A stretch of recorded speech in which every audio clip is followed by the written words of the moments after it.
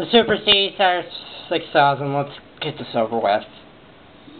So this episode begins at nighttime with Fluttershy in bed and Rainbow Dash crashing into a room. Come on, Fluttershy! Cider is about to start!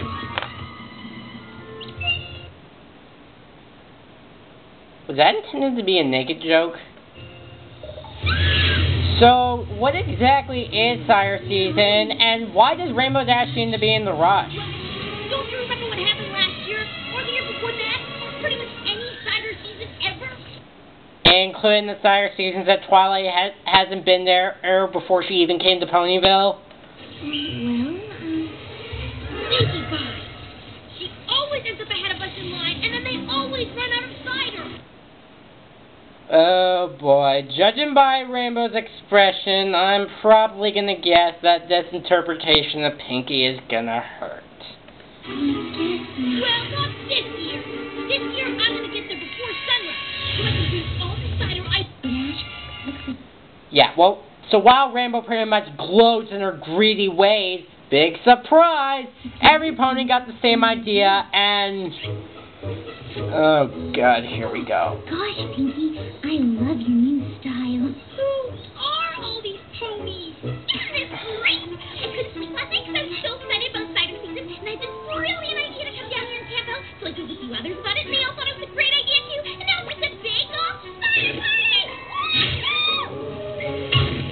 Oh gosh, that's a lot of ponies. Hope you don't run out before you get any. Yeah, Pinky. Selfish much? Okay, so skipping the theme, we see that everybody lines up for Cider season, with Rainbow Dash and Fluttershy on the way back. This is exciting, Spike. Opening day of cider season. Yeah, that means it's only 30 more days till Sapphire season. You know, despite some good episodes you've been having in Season 4, Spike, you know I still hate you, right? Attention, every pony. So the Apple family is basically opening in Cider season to help keep their business afloat. And I guess it's just well, that pretty much gives them a lot of money. And then we get this. Pinky drinks the cider, and she gets most of it. Yeah, why don't you share that with your friends, you little bitch? Alright, so long story short, Rainbow finally gets in front of the line, but she doesn't get any cider. Oh yeah, and like Golden Fox, I hate to be the animal in the room, but I'm gonna give something away. Not in terms of the story, but involving Rainbow Dash.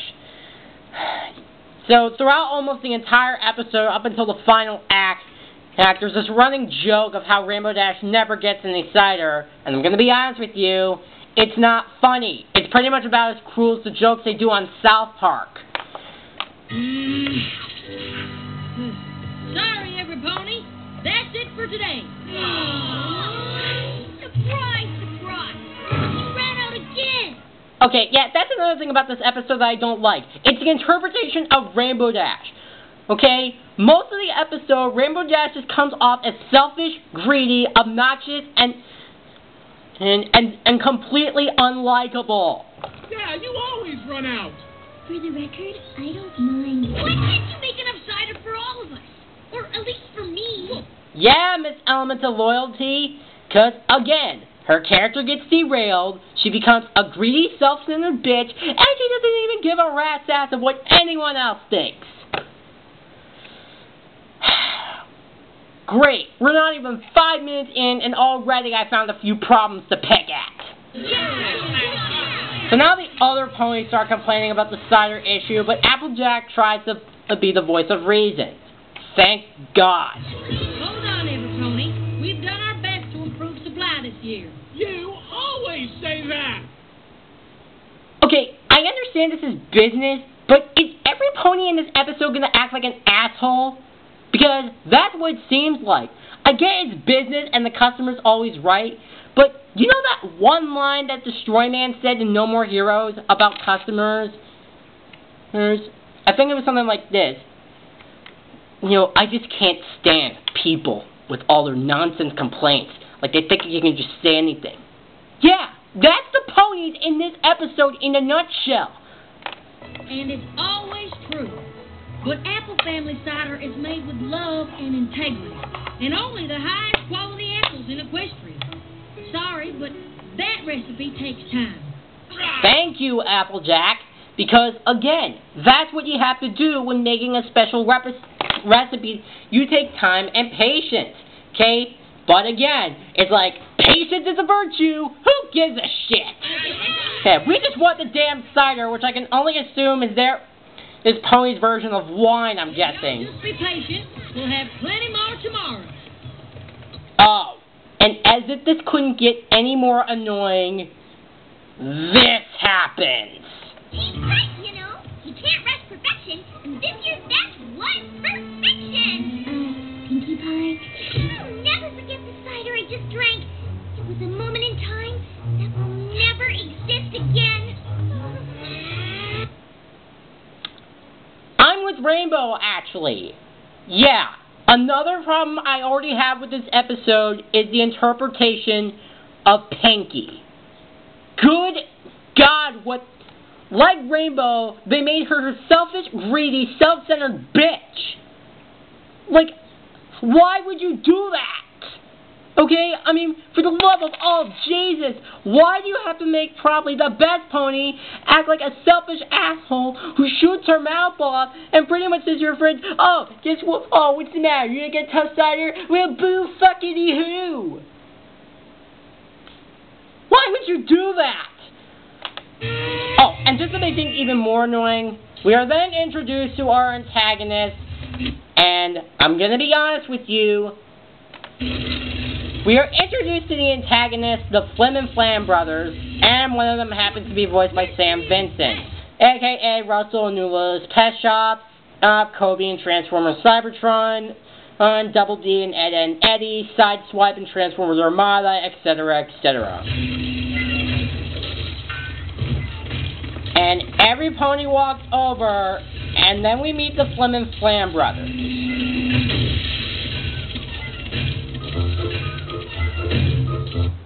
Oh God, this is gonna hurt. Well, look at what we got here, brother of mine. It's the same in every town. Well, I heard worse reasons to start a song. With thirsty throats, dry tongues, and not a drop of cider to be found. Maybe they're not aware that there's really no need for this teary despair. And the key that they need to solve the sad cider shortage you and I will share. Okay, I'm gonna be honest with you guys.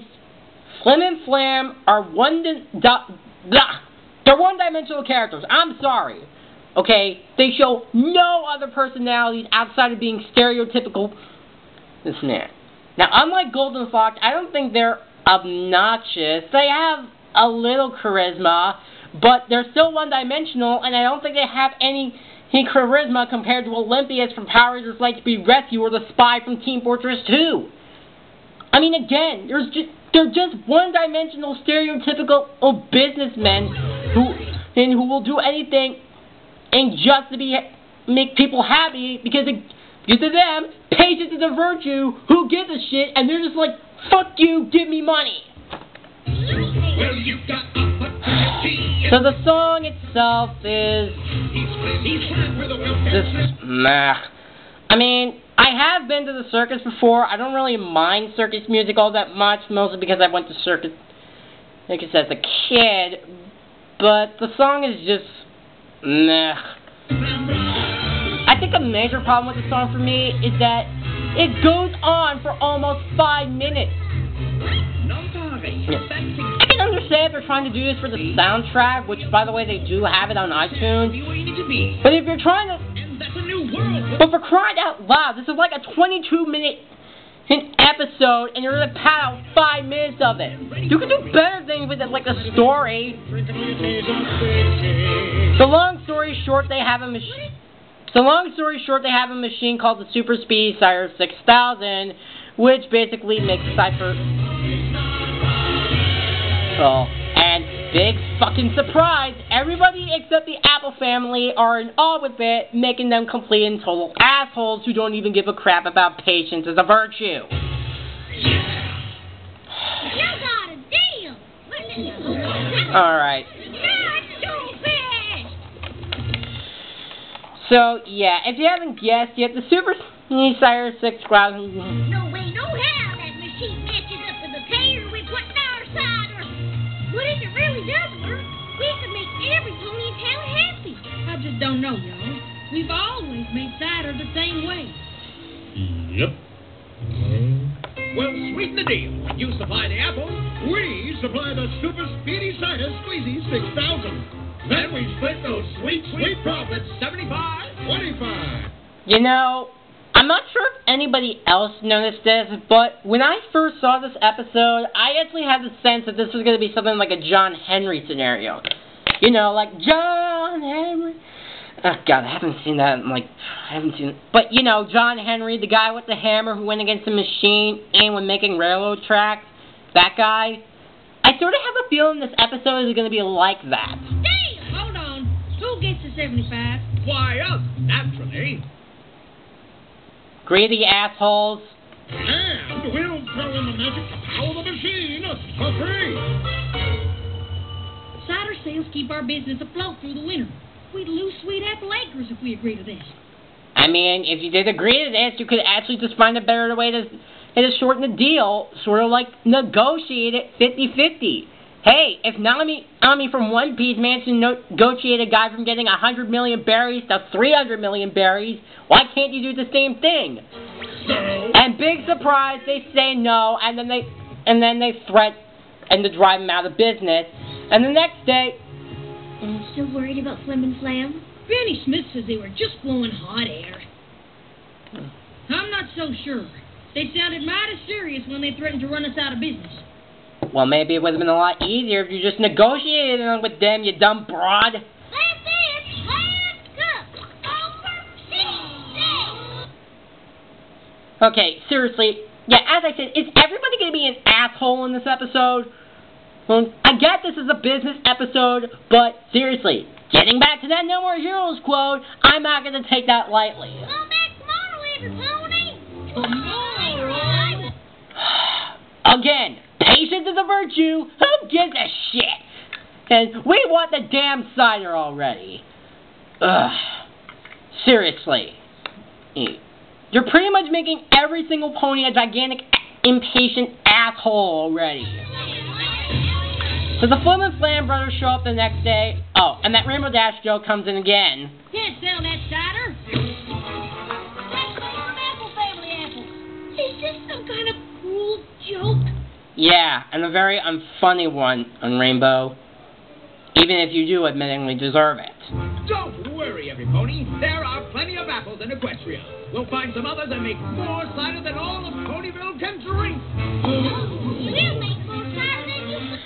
Okay, so then, Apple Bloom, being the young filly that she is, decides to shoot her mouth off and a challenge. Now, it ain't about the speed, young'un. It's about quality. Thank you, Granny Smith. Who cares how good the cider is if I never get to drinking? Again, Rainbow, you're pretty much proving to me why your dickishness in this episode is really starting to fucking amaze me. Oh, look at these poor, dissatisfied... With our machine, we can make enough cider and... So they continue to shoot their mouths off one after another until Granny Smith does this after one of the Flim Flam brothers call her a chicken. Well, then, what's the problem? Tomorrow morning, right here. But I'm afraid we haven't any... You can use our sour field. It'll be worth it to teach y'all a thing or two about cider making. Excellent. We have met. Whoever produces the most barrels in 1 hour wins the exclusive right to sell cider in Ponyville. Applejack, instead of stand there worrying, why don't you just stand there and do something? Jesus Christ, do something, you... And after we beat you, Jesus Christ, is everybody in this episode getting smacked in the head with the idiot stick? Oh, God. don't need to be wrong to see you bamboozlers around here again. Alright. Oh my... Wins the exclusive Shit. Until tomorrow.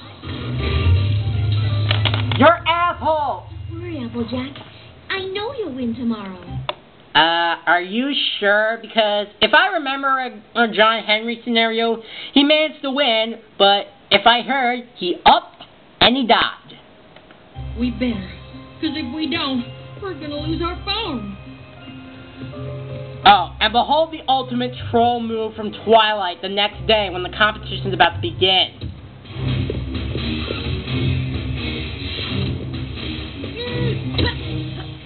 Applejack, are you sure this is such a good idea? You just said you knew they were gonna win yesterday, Twilight. Oh goody, even the main character of the series is getting smacked in the head with the idiot stick in this episode. Oh, Jesus Christ. We're not even 15 minutes in.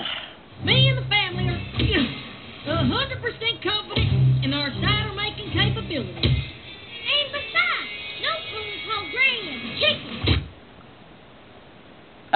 Yeah. Considering how in the later episode when Applejack called her old, you don't think that would set her off? Attention, every pony! Okay. Alright, so the competition begins, and it's about as obvious as you can get. The competition begins with Applejack bucking the apples, Apple Bloom quickly picking them with her young energy, Granny Smith using her nose to decide from the good and the bad, and then Big Mac using this crushing wheelie thing to make the cider.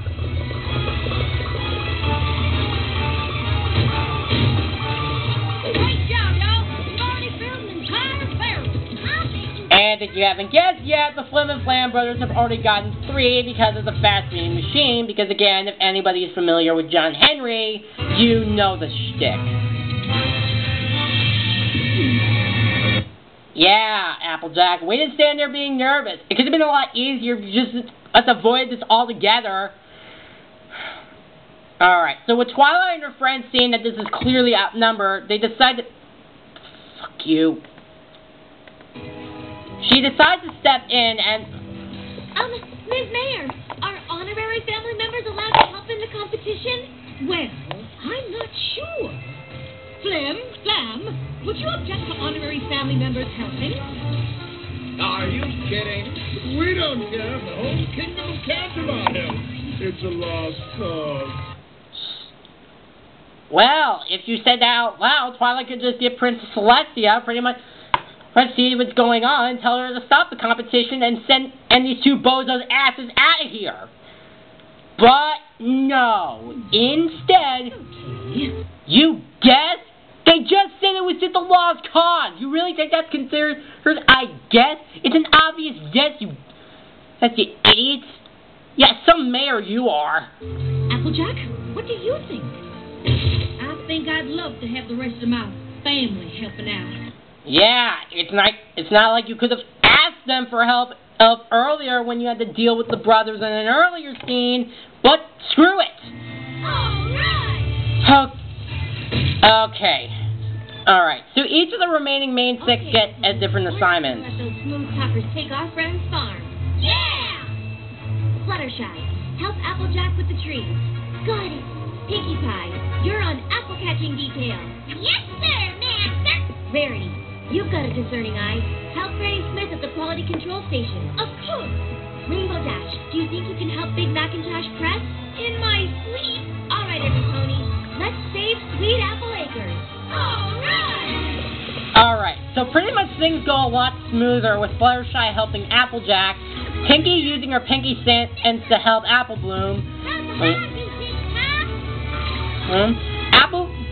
Granny Smith being helped by Rarity with the apples, and Rainbow Dash helping Big Mac speed up the process with Twilight moving the barrels along. Based on these figures, we're making 5 barrels for every 3 of theirs. Keep it up, everybody. We're back in this. So the Flim and Flam brothers decide to double the power knowing that they don't want to lose. And this ultimately gets to the giant flaw. But they're not getting any at all. We gotta try something else. I've got it, brother of mine. Okay. That is just gonna bite them in the ass. hate to spoil this, but screw it. I knew that they were just going to win, glow about it, and no pony would be satisfied. I literally could smell that a mile away as soon as they pressed that red button. Ugh, Jesus Christ. So, with no consequences and realizing I have trees and rocks in them, and then Rainbow Dash decides to act like an even bigger dick and does this. Keep grinding. We don't have time for quality control if we want to win this thing.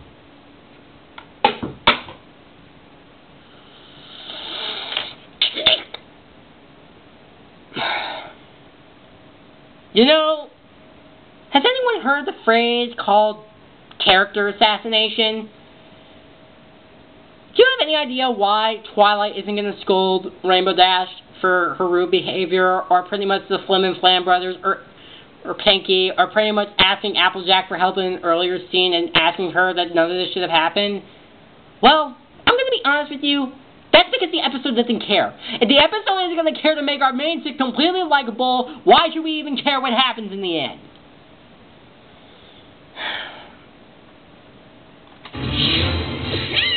Okay, so without giving too much away, despite everything that happens in the emotional moments, long story short, big fucking surprise, the customers aren't satisfied with the Flim and Flam brothers, or Cider. It's got rocks in it. I wouldn't pay 1 cent for this dress. You wouldn't pay even 1 cent? No. Wait a minute, now I think about it, I think I remember where I got that, because I remember using the word Drek in one of my reviews. Or was it... Actually, now I've... So the Flim and Flam brothers try to negotiate about... Well, and... Oh, for fuck's sake. 2 bits for a barrel? Do you idiots even understand the phrase, no, you moron? It looks like we've encountered a slight problem here in Ponyville. Slight?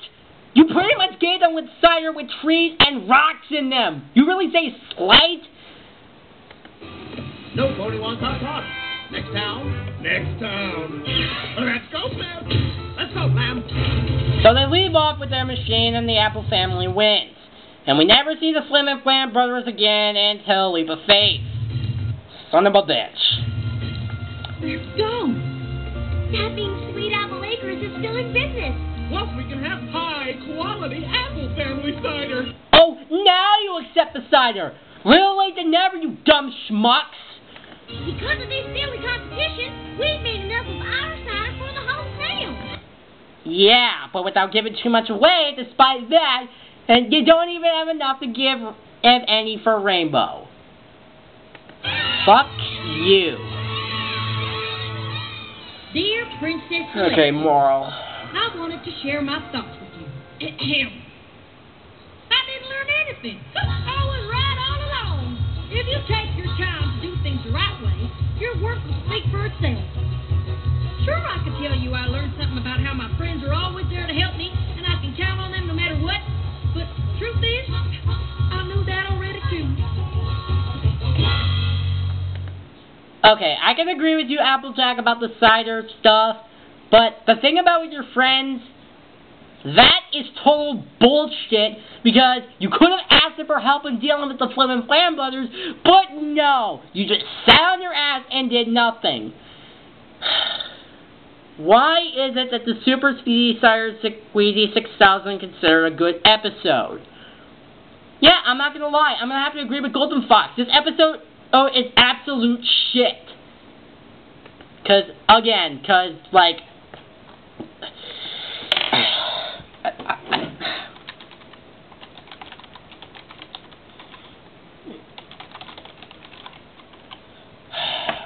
Like, yeah, because I suppose it's like, what, their little half-ass moral at the end?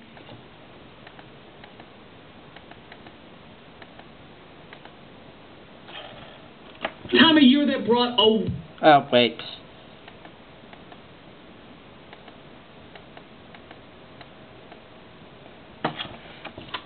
Because it's like, I don't even know what else to say. Just nothing. What do I have to say to that ending, except this?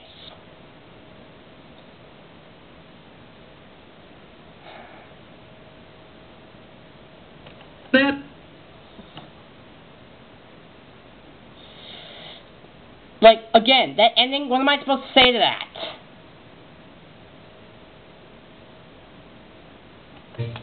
Oh, and I suppose that's your half-assed little message at the end, right? Mm-hmm. Yeah, no, it's good. It's really good. Really good. I like it. You did a good job. You did a good job, Special. It was. It's only 45 minutes of Pelican Eternity, but you did good. I just so love it. I did everything. All the characters, everything about it was so good. I just love you. You did so good. I just love you. You did so good. Everything. I love you. You did so good. You did so great. Machine. How can I do it? Fuck you! Yeah, that's what I have to say to this episode. And I hate to break it to you guys, but the Super Speedy Cider Squeezy 6000 is shit. Okay? The character's personality is derailed. Everybody acts like a jackass. The Flim and Flam brothers are one-dimensional. The ending was predictable as all hell. Piggy Pie and Rainbow Dash were completely act like gigantic dicks, being for the sake of being dicks. Nothing was really all that accomplished. Oh, and the moral, half-assed, has a D, and it only gets a D because of Applejack. Pretty much, her characterization, with the exception of the helping friends business, saved this episode. So, because she knew that getting the stuff together was the right way to go. So, basically, Applejack was the only saving ingredient of this episode. But other than that, I give this episode a D and one gigantic double finger to this episode. Okay. I'm Flick Hand Gamer, and I'll see you in the next episode. Read it and weep it.